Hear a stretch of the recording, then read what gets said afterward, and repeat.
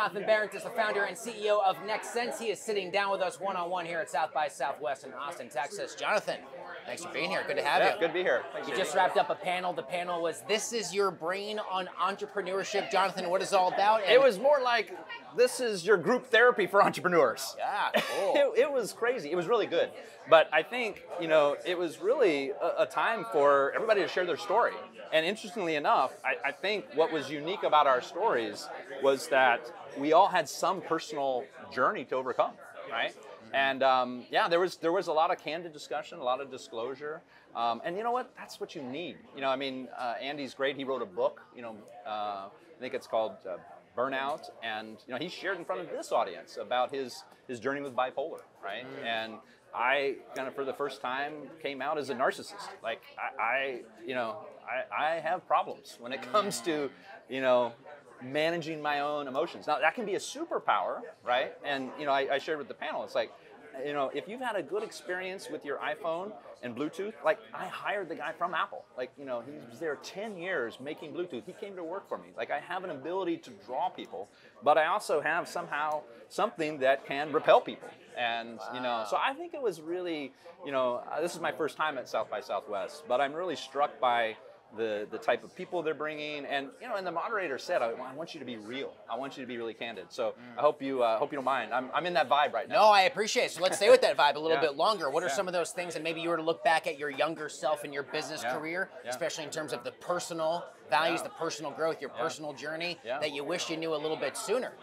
Yeah, I think number one would be to surround yourself with people that can help manage you, right? Like, it's important to have your own kind of personal board of directors.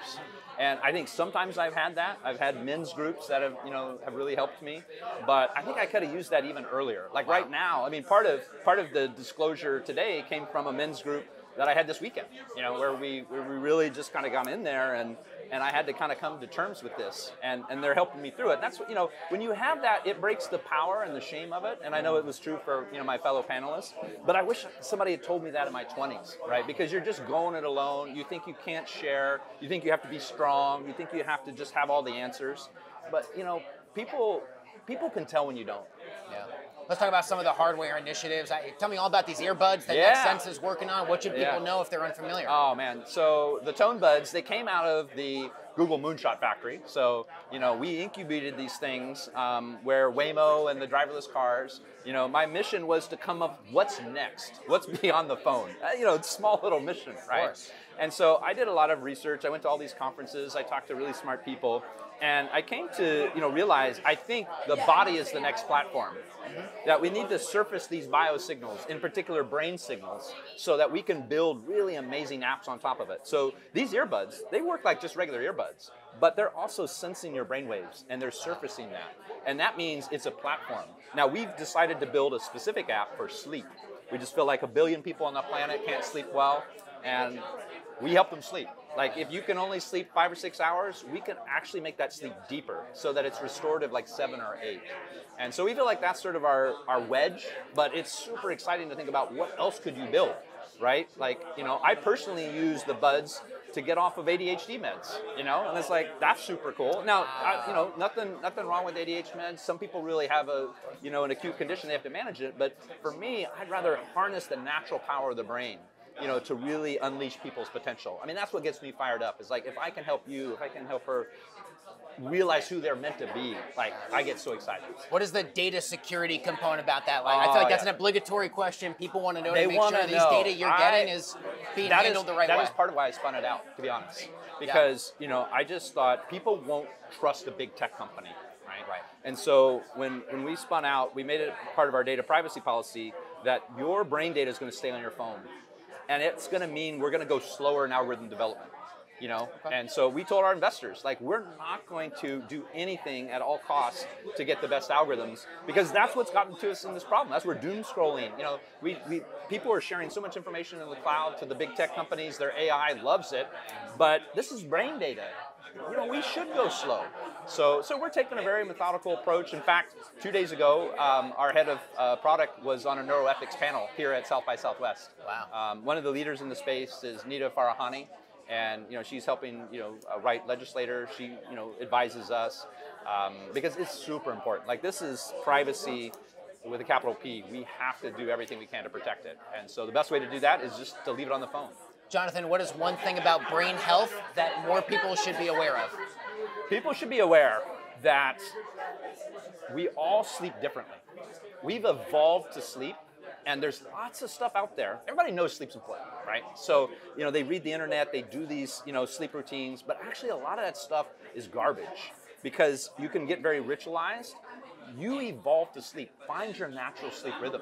Maybe it's 5 hours during the night and then an hour spread out over a couple different cycles. Wow. We evolved to be polyphasic sleepers. So, do you like dogs? Yeah, I got one. Yeah. Do you see how he sleeps and he pops up immediately, goes back down? Yeah. 85% of all mammals, including us, are polyphasic sleepers. And nobody knows that. And so they just think they have to go to sleep at a certain time. You don't. Just be yourself. Sleep when you're tired. Just when it's natural. No one size fits all No approach one to size sleep fits or all. brain And health. that's where the tone buds can help. We can help find that rhythm, What is something everyone can do or should consider to do to improve either sleep or overall brain health, you think? Yeah. Something we should be conscious of in our day-to-day. Yeah. I think that, people have heard a lot about meditation, right? Yeah. And that's great. But I also talk to a lot of people who, they say, I just have racing thoughts. I can't meditate. What I tell people, just lie down. Can you find a quiet place? Can you put, like an eye patch over your eyes, and for 10 minutes, just listen to some music and have it shut off after 10 minutes. Now I tell them, set an alarm for 20, because you might actually fall asleep. But the point isn't falling asleep. It's just giving your brain that 10-minute break of doing nothing. Don't meditate. Don't try to fall asleep. Don't listen to a podcast. Like, our brain is just overstimulated. And so there's a brain rhythm called the alpha rhythm. When you just close your eyes and they're still, 80% of people generate it in 30 seconds. So you don't even really need 10 minutes. But it's like a spa for the brain. This alpha rhythm just bathes your neurons in just a nice slow rhythm. Because why? That part of your brain is processing visual information. So when you cut it out, close your eyes for me right now. Right there. Alpha rhythm's generated. It's slowing you down. That's what people don't know. They should try it. That's awesome. Finally, I want to get your perspective. Oh my! Even as I'm talking after that, I'm like, I just talked it a more easier way. I love that. Let's go. We're gonna do more of these interviews so I can learn to zen out a little bit. Finally, I'd love to get your take on some of the kind of higher profile components of tech health. People hear a lot about Neuralink and Elon Musk. Your thoughts on some of those big tech headlines that a lot of people are probably more familiar with, and how you feel like your work feeds into that. Yeah, I mean, Neuralink is great. It's groundbreaking. It's invasive. Joe Rogan did a really nice interview with someone that had the Neuralink implant. I think that it's mostly for those people, though, that have a severe locked-in syndrome or severe epilepsy, things like that. Yeah. So on one hand, that research is really important, but how do you get it more accessible, right? And I think if you think about the evolution of computing paradigms, it's usually an interface change, right? You went from a command line interface to the graphical interface with a mouse, to the voice, and then to the multi-touch. What really is next? It really is using the full body as the operating system. And so, as cool as some of that invasive stuff is, look out for technology that is just going to be as simple as putting in your ears to monitor and manage the brain. I learned a ton during this interview. Really grateful for your time, Jonathan. Thanks a lot for being here. Best of luck to you and your colleagues at NextSense after South by. Thanks for doing this.